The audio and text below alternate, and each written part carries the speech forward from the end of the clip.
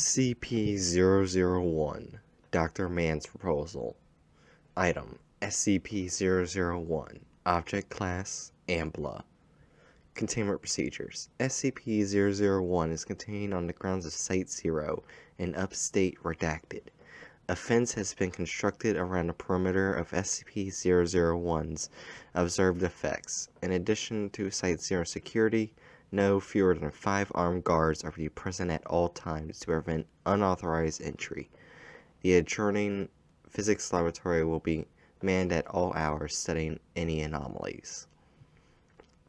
A small metal plaque bearing an inscription will be maintained in good condition. Any damage is to be immediately reported to maintenance. Description: SCP-001 is a circular gravel path in a wooden area. When traveled in a counterclockwise direction, the trail is continuously uphill even after reaching the original point. When traveled in a clockwise direction, the trail shows the same amount of uphill and downhill travel as expected. Level 5 clearance is required to access SCP-001's experiment log.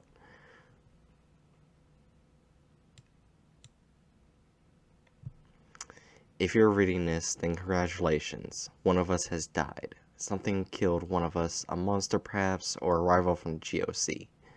Or maybe we just got a little too close to the flame like Aaron. Not old age, of course. We took care of that, didn't we? Anyway, one of the old guard is gone. Maybe Jason, maybe Agnes, maybe me. Hell, I'd be surprised if I wasn't the next one to die.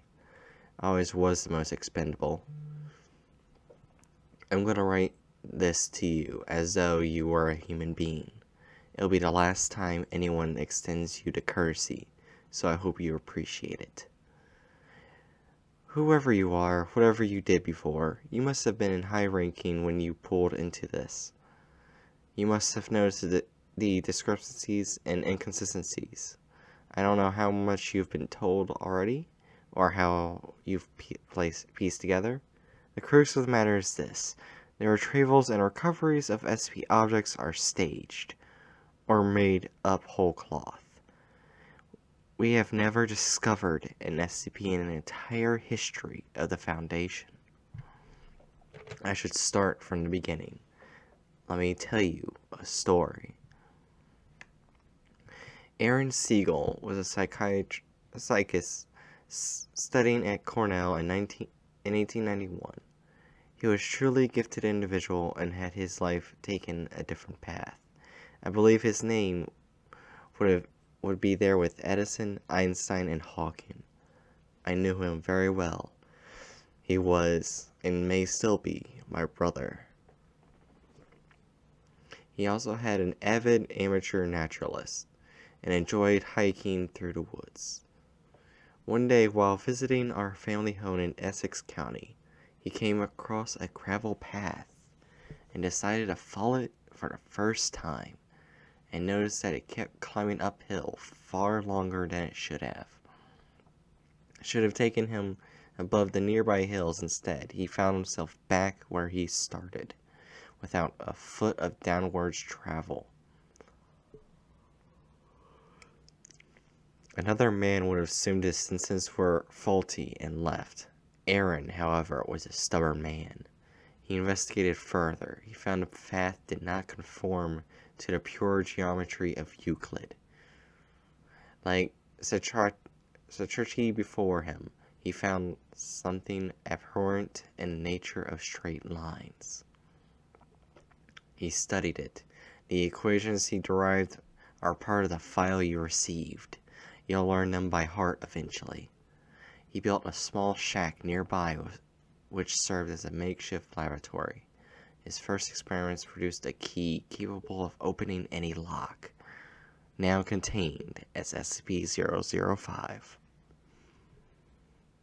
He brought in others as his brother. I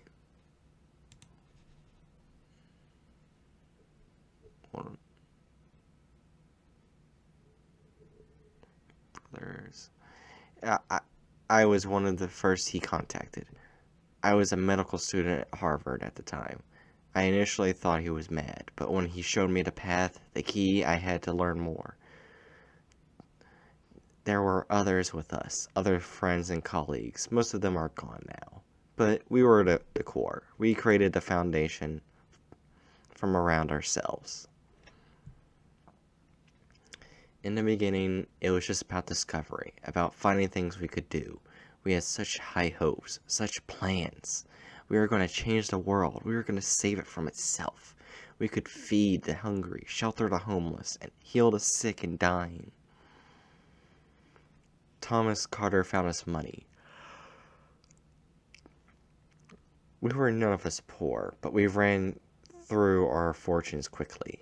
Thomas used his connections on Wall Street and in Washington to fund us. He showed them the least of what we could do and promised heaven against the threat of hell. Agnes Peterson, my brother's fiancée, was the administrator. We knew nothing how to run an organization. We were a herd of cats running to and fro. She turned us into a foundation, putting us dreamers and madmen to the same yoke.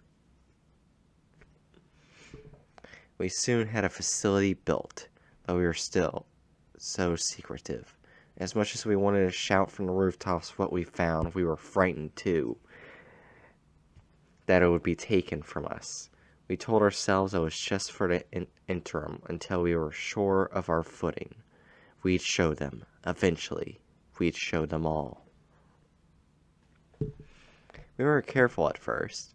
We made small, inoffensive, or even helpless items. The Fountain of Youth, the bouncing ball, the Civil War statue. We grew more confident and we started working on humans, the concrete man. He volunteered, or the man with the abdominal planet. Just a drifter, but we made him something special, didn't we? It was all so easy. Perhaps it seems absurd to get so many things from that one little break in reality. But it all flowed, one discovery to the next. It almost seemed like something was helping us along. But then things started to get going a bit wrong. While he was playing with his equations, Aaron accidentally derived the missing number. In my laboratory, I found I made the zombie plague. But we were too invested in our project, so we pushed ahead. Then came the pipe nightmare, and the stairwell, and we knew we needed more help. Thomas showed what we'd done to the military, told them what we found these things, discovered them. We made up names like Prometheus Labs and the Chaos Insurgency. They gave us funding, personnel. We built it up and expanded outward. We repeated the cell in other countries. Some listened, some didn't. Enough did. We became an international organization. We brought in more researchers. Though very few ever suspected we were the source of these items they studied. Sometimes they would arrange for an object to be found by a field team. Sometimes we would simply write the reports. We generated the paperwork and we were the oversight. If we said a thing was, it was. It still is. There were still problems, of course. Jeremy and Thomas took one of our experiments and ran off with it, creating their ridiculous club. One of our researchers grew mad and started worshipping machines, escaping with enough knowledge to be dangerous. We still deal with the fallout of these splinter groups. So we contained them. We handled them. We couldn't stop. Surely you could see that. Rather than more cautious, we grew bolder. I cut a little boy up and turned him into the flesh that hates. There were reasons. There are always reasons. 231. We created her and her sisters. We took them from orphanages and arranged for what followed. And it was no accident. We knew what we were doing. There was a reason for it once, but I'll be damned if I can remember it now. None of us do, except maybe my brother, whatever he is now. We keep moving forward, even after Abel, after the blood pond, after that damn it old reptile. We still move forward with our work. What else can we do? Our only hope is to survive the events we've set in motion, is to understand better, to learn more.